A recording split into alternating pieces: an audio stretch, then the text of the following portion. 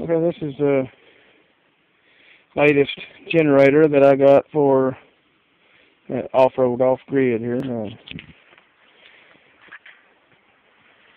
I've converted it to run on natural gas. You can see the gas line coming right through here. And it goes through solenoid valve. That's my safety valve.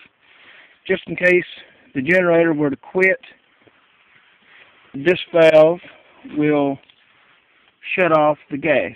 It'll completely cut it off, and it'll kill the engine, everything. Even if just the power stops for some reason. If the breaker trips, it'll kill the engine. Anyway, it goes from there. This is the easiest one I've ever converted. Up here, and there's a vapor line that used to plug in right here. I just got the line stuck in there inside of this fuel hose. The fuel hose off of the old one that I had. And it just goes down to the breather box. And once you get it started on gasoline and switch it over, well, you just turn the gasoline off, let it start running out of gas. As it's running out of gas, slowly turn this valve on as it as it's spitting and sputtering. When it finally quits, you should have the valve almost all the way on. Well, about there. As you can see, it's not completely on, but it's almost on. And that's about the right mixture for it to run. And it's really easy to adjust running into the air box.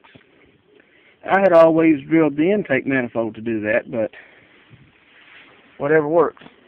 Well, as you can see, this cord right here runs to an extension cord, and that has a light out here to light up the area so I can work on it in the middle of the night if I have to.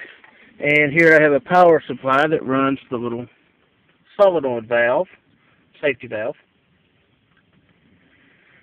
Okay, what I'll do is I will start it up. Let me see if I can get the camera kind of set up somewhere.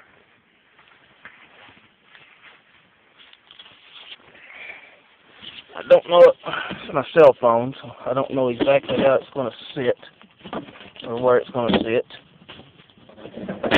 Maybe on my toolbox here. Maybe not. That's another generator, but that's another story too. That's a bigger one. Okay. I'm back here. I'm sorry, brother.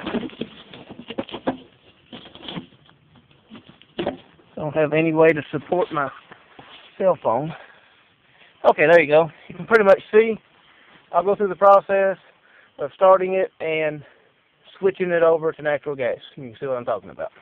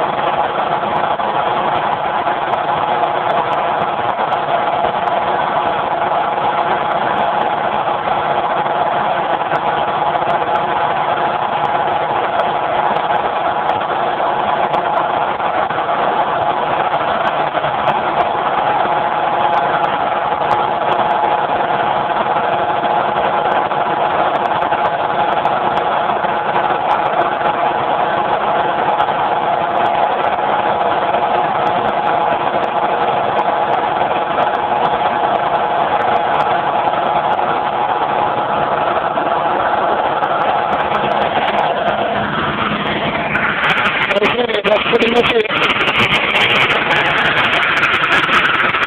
See my intelligence here, it kind of works. This is like a concrete box. This is not a big one.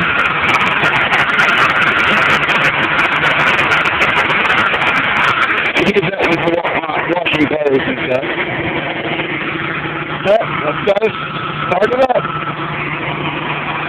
And I'll see you next time, and thanks for watching.